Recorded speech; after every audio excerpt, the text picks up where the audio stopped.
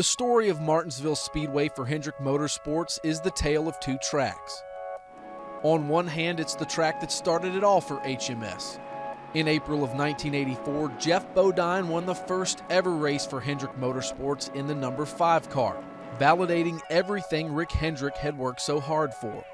That win was a launch pad for a Monster Energy NASCAR Cup Series program that to this day has racked up 12 championships, 245 victories, 24 of those coming at the famed half mile in Southern Virginia.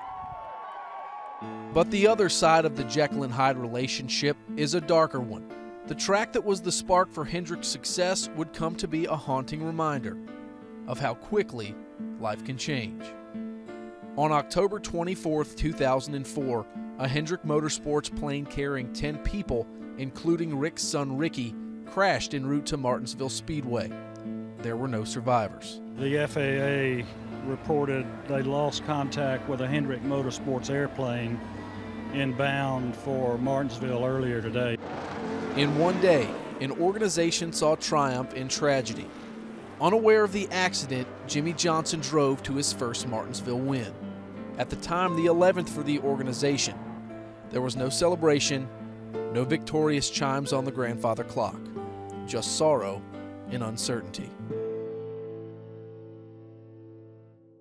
But time can heal, and so can racing.